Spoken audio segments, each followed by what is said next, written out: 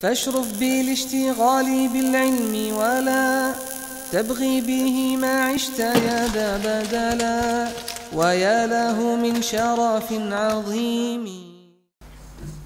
عقبة بن عامر. عقبة بن عامر.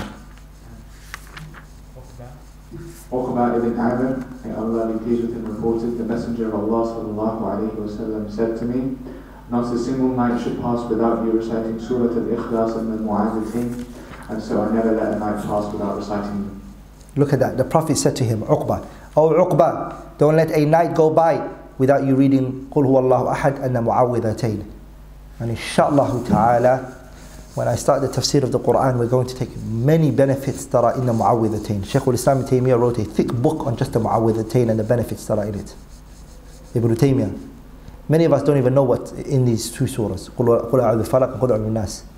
The benefits that are in them is amazing, wallahi al-azim. And how Allah protects you. When the Prophet ﷺ got magic done on him, what did he read? Huh? Ya ikhwah. Many of us already have the cures, right? Many of us already have cures, but how many of us actually go and read it? Now, so he never left it. Uqba said, I never ever left it. Never. He says, فَمَا أَتَتْ عَلَيَّ لَيْلَةٌ إِلَّا وَأَنَا أَقْرَأُهُنَّ. Never came a night except I read it. They even asked him, on your deathbed? He said, yes, even on my deathbed. I read it that day. That night I was on his deathbed before he died.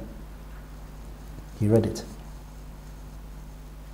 Ibrahim al-Nakhai also stated they used to recommend that the 3 chapters Al-Ikhlas and the Mu'awwidhatayn be recited 3 times.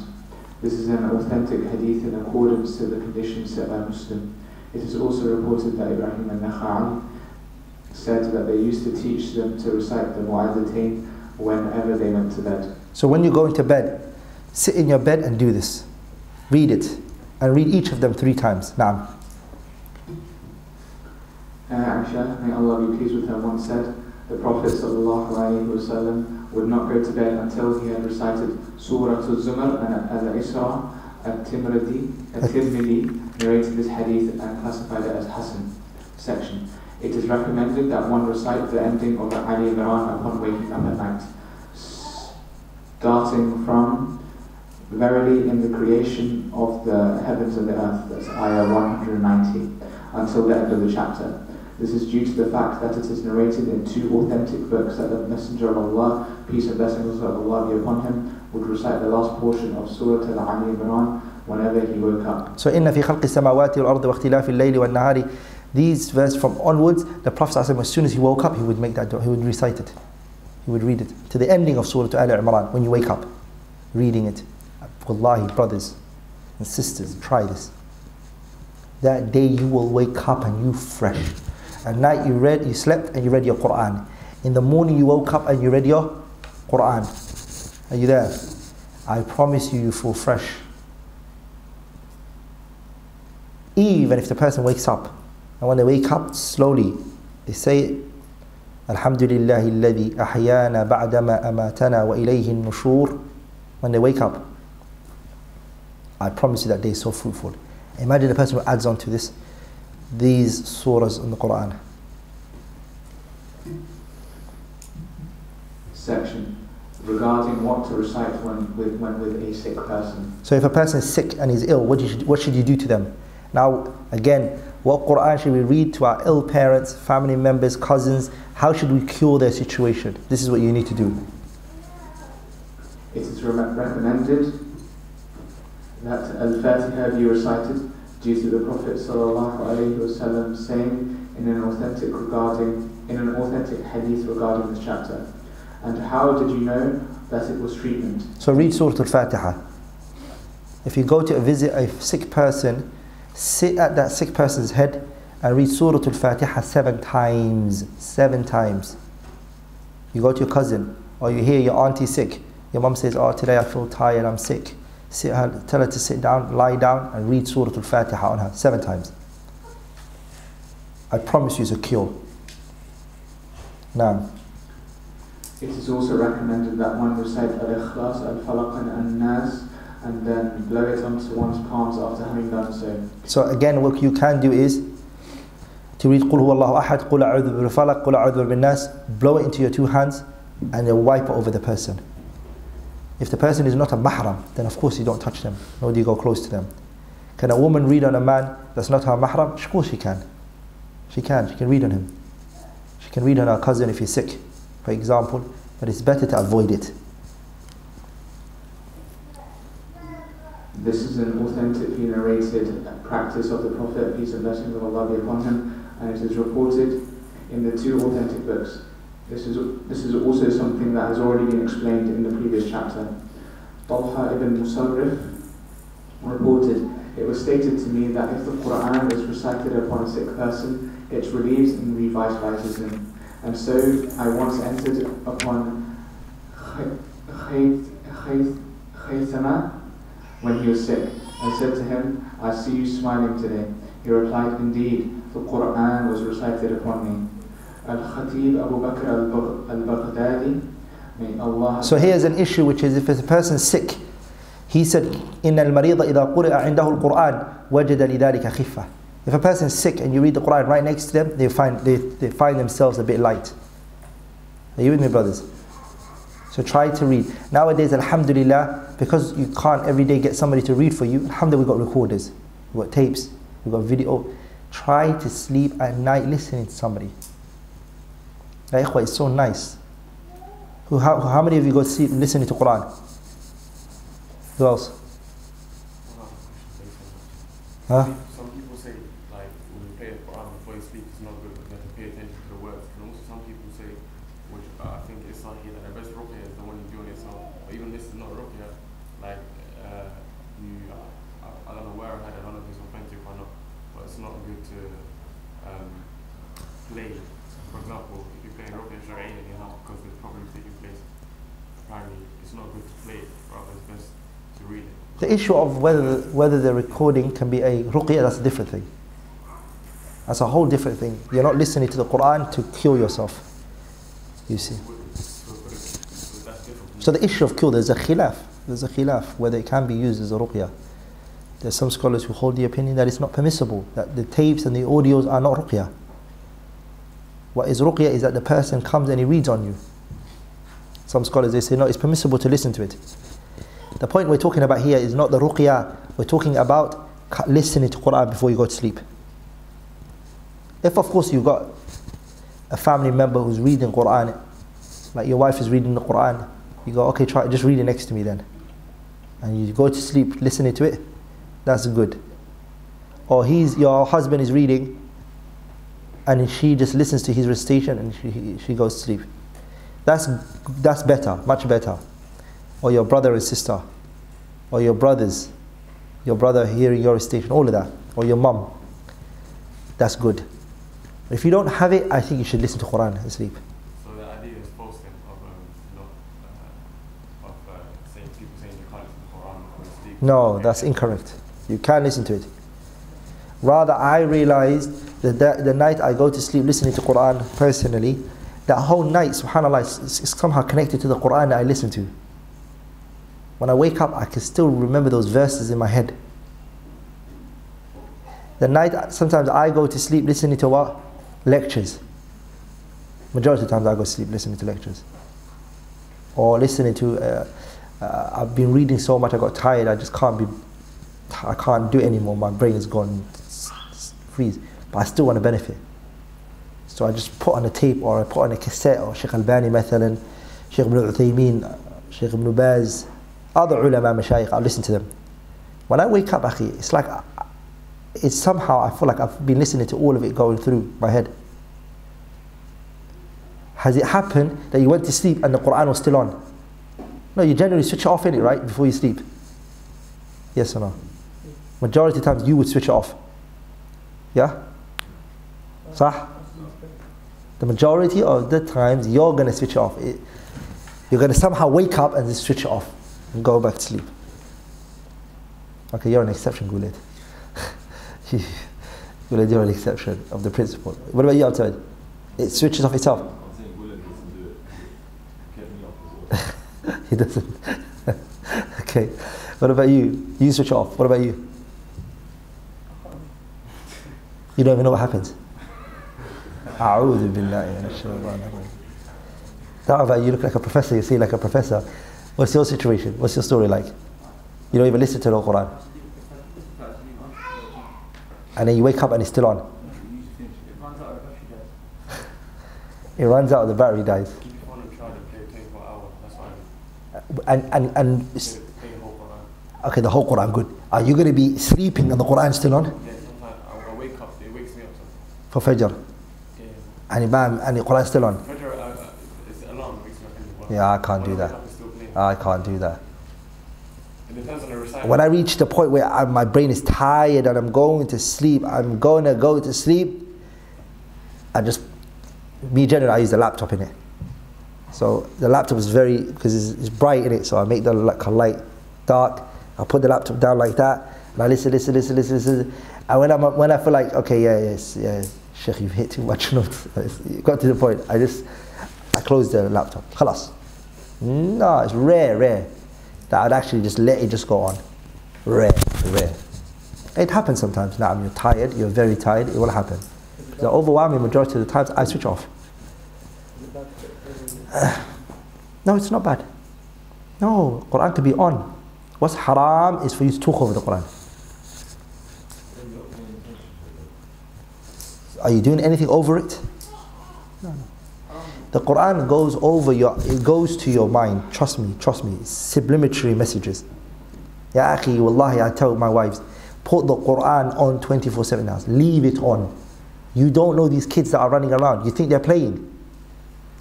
You think these kids are playing. Yahfaduna, they memorize everything that's been read. You trust me, it will go too much into your ear and you'll memorize it. This goes to the long-term memory. Long-term memory. Let me give you guys an example. How much of you guys have memorized music that you didn't even intend to memorize? It just went to your brain. That's it. You don't need to answer it. Keep it to yourselves. Some of you are looking like, yeah, bro, it's true. I want you to say it out loud, it's true. Yeah, I used to. No, we don't want you to expose yourself. Sah? That's the same with the Quran. It sticks to your brain. Now. Al-Khatib Abu Bakr al-Baghdadi, may Allah have mercy on him, narrated with his chain of narrators that whenever Al-Ramadi fell ill, he would say, bring me the people of Hadith. And once they came to him, he would say, read a Hadith upon me. Hence, if Hadith can be used in such instances, the Quran is all the more worthy of being used. Some of the salaf, they used to listen to Hadith. They would just say, okay, can you narrate Hadith for me? And they'll find joy from that. And that would cause them to be energized. If that's Hadith, he says, Nawi, فَهَذَا فِي الْحَدِيثِ, that's the Hadith of the Prophet. فَالْقُرْآنُ أَوْلَى فَالْقُرْآنُ الْكَرِيمُ أَوْلَى. The Quran is more befitting, right? Naam. So that means that shows the permissibility of listening to lectures at night when you want to go to sleep, and the Quran and stuff like that. Section regarding what should be recited upon the dead. The scholars among... So this whole chapter, we can just jump it based on the points that there's no evidence that's authentic transmitted in it. So all of that which he's going to mention is weak. None of it's authentic. There's nothing that should be read on the dead. Nothing should be read on the dead. No hadiths, no evidences. But some scholars, they said it is permissible to read next to. Are you with me? The one who's on his deathbed, next to him. And the reason why they're reading next to him is so that he dies quickly. That, you know, the nafs goes out easily, and that he doesn't go through the agony of pain, the agony of death. Just that everything goes smoothly. Sah? So this concept of this person's dead, let's read Quran on him. How many family members know that people who practice this?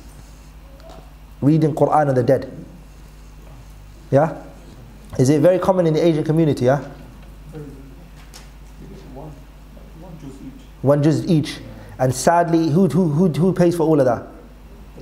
The family who lost her? They just lost a loved one. They're suffering.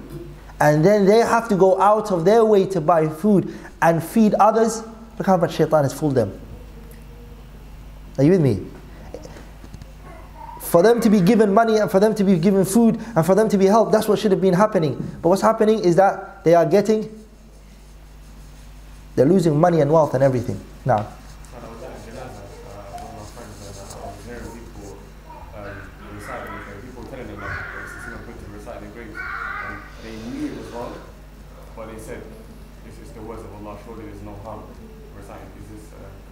yes, it's the words of Allah, but it should be said in the right places, right? The words of Allah, can you read it in the toilet and just scream it all out? They'll say no to you. Same place, you're not allowed to read it here. Would you get a sin for it, or? Of course you get a sin for it. You're innovating. You're going to get sin for it now. Yeah. Just after they put the body into the ground, they put dirt on it. Yeah. Then like everyone gathers around and starts reading like the Mu'adhatain. Inna lillahi, yeah, that's true. It's innovation, all of that is weak. Somalis, they have this concept called, Somalia have this very concept called, whenever they come to a gathering, hayya, they'll say hayya, Fatih, Fatih, Fatih, Fatih, Fatih, Fatih. Meaning everybody just throw your Fatiha in there. Bismillah, alhamdulillah. That's before the lecture, before the discussion starts. Have you heard that before? Gulid?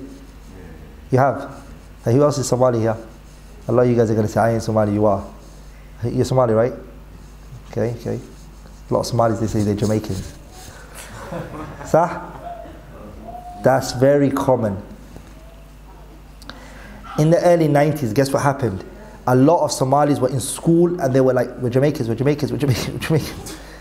And in school, one time, all the Somalis started being honest, saying, yeah, I'm Somali. And then I remember one of my teachers said, wow. There's a lot of you Somalis in school. We're like, yeah. It's like, wow, when did you guys all come here? We were like, 90% of them were already Somalis before they were just saying they were Jamaicans. They're all. So anyways, the point is, have you heard it before? They say Fatiha. Another thing that Somalis practice is that when they move into a house, what do? Read Quran on the? They read on the house, Quran. Sah? And they invite everybody over to eat and munch. Somalis do that. Asians do that as well?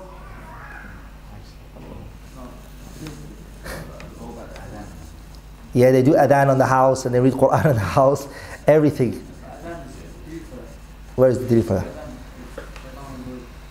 Who said do it for a house? No, in the house you do salah. Huh? You do salah in the house.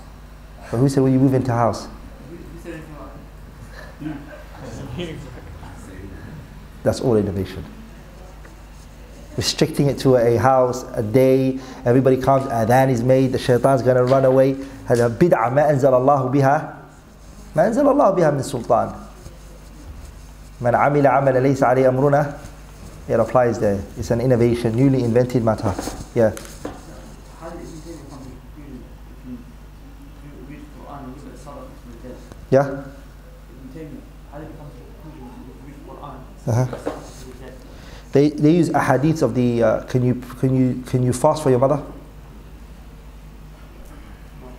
What about Hajj for the dead? What's the illah for Hajj? For the dead, that's how they said. All righteous deeds reach them, that's what they said. Is it a strong opinion? That's a discussion that's open. But some scholars hold that opinion. That all these actions, they reach the dead. Some scholars said that now. Some said the Quran doesn't reach them. Where did that come from? But they said this is amal salih, this is an amal salih, all of amal salih reach him. What about a righteous child? His good deeds go towards his parents as well, right? All of that. So this chapter is weak, so let's not read that. We're going to go into the last chapter of the book, inshallah. We're going to finish today, inshallah ta'ala. اعلم أن الباب التاسع في كتابة القرآن وإكرام المصحف. اعلم أن القرآن العزيز كان مؤلفا في زمن النبي صلى الله عليه وسلم على ما هو عليه في المصحف اليوم، ولكن لم يكن مجموعا في مصحف، بل كان محفوظا في صدور الرجال، وكان طوائف من الصحابة يحفظونه كله وطوائف يحفظون أبعاضا منه. فلما كان زمن أبي بكر الصديق رضي الله عنه وقتل كثير من حملة القرآن خاف موتاهم واختلاف من بعدهم فيه، فاستشار الصحابة رضي الله عنهم في جميعه في مصحف فأشاروا بذلك فكتبه في مصحف وجعل في بيت حفصة أم المؤمنين رضي الله عنها. فلما كان زمن عثمان رضي الله عنه وانتشر الإسلام خاف عثمان رضي الله عنه وقوع الاختلاف المؤدي إلى ترك شيء من القرآن أو الزيادة في شيء، فنسخ من ذلك المجموع الذي عند حفصة رضي الله عنها الذي أجمعت الصحابة عليه مصاحف، وبعث بها إلى البلدان وأمر بائتلاف ما خالفها، وكان فعله هذا باتفاق منه ومن علي بن أبي طالب وسائر الصحابة وغيرهم رضي الله عنهم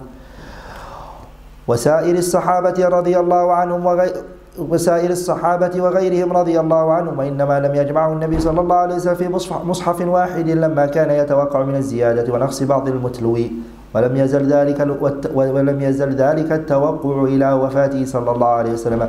فلما أمن أبو بكر وسائر الصحابة رضي الله عنهم ذلك التوقع واقتضت المصلحة جمعه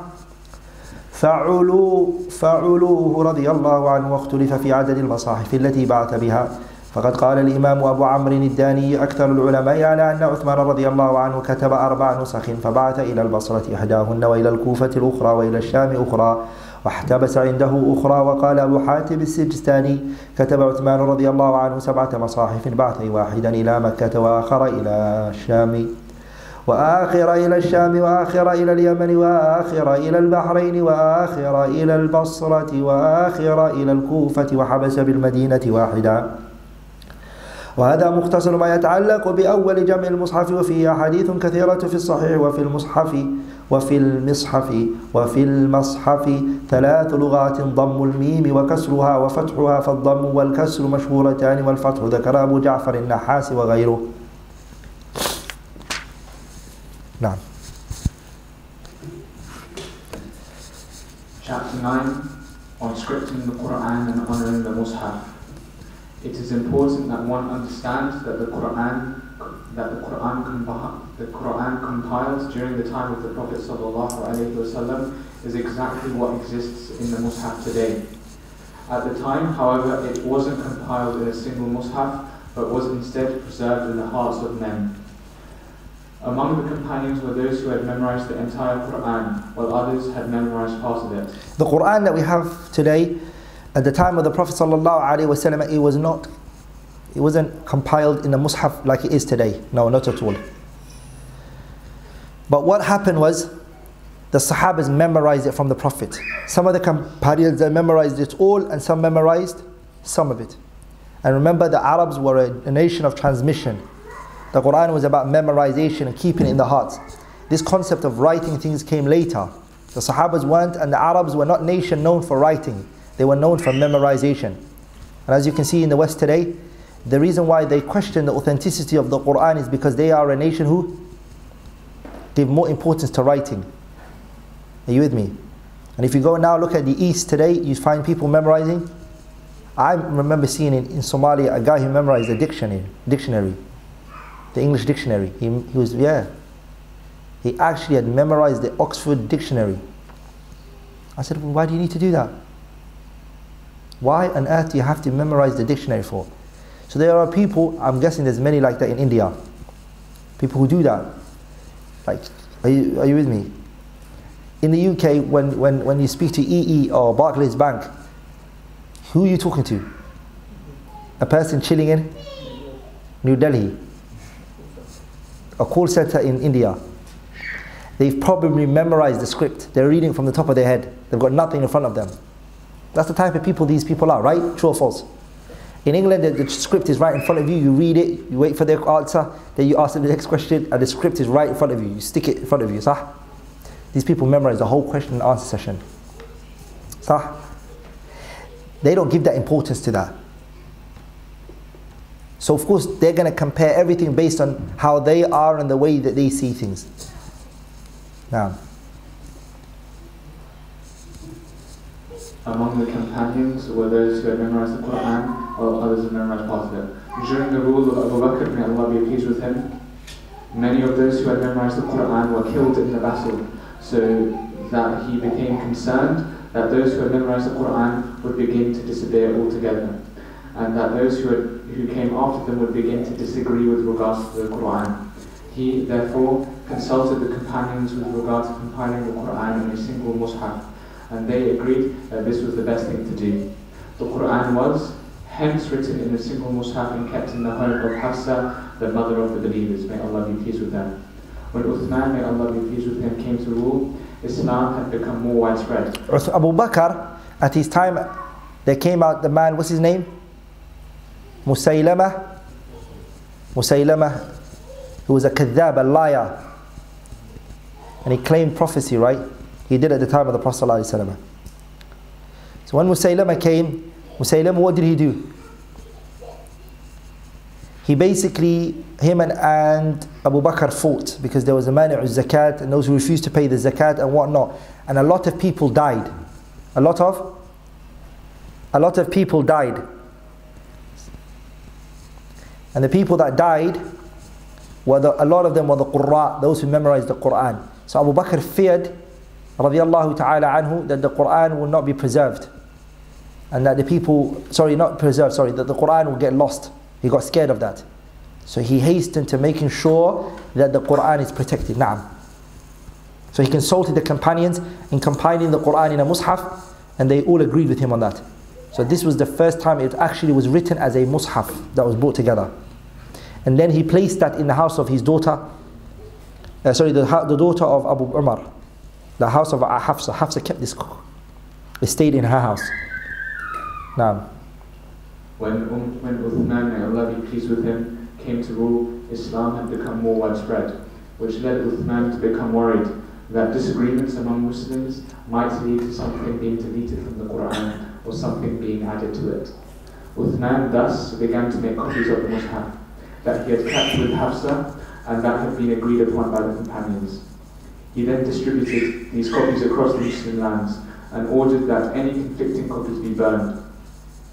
This was an action upon which he, Ali ibn Abi Talib, the rest of the companions, peace be upon him, and others, upon them all, and others agreed upon. The Prophet ﷺ did not compile the Quran. Somebody might say, okay, why didn't the Prophet do this?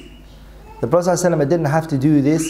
The reason why the Prophet ﷺ didn't have to do this is because the Prophet did not compile the Quran in a single mushaf during his lifetime, owing to the assumption that something new might be revealed, or that something of it might be abrogated, and such anticipation was something that continued until he ﷺ died.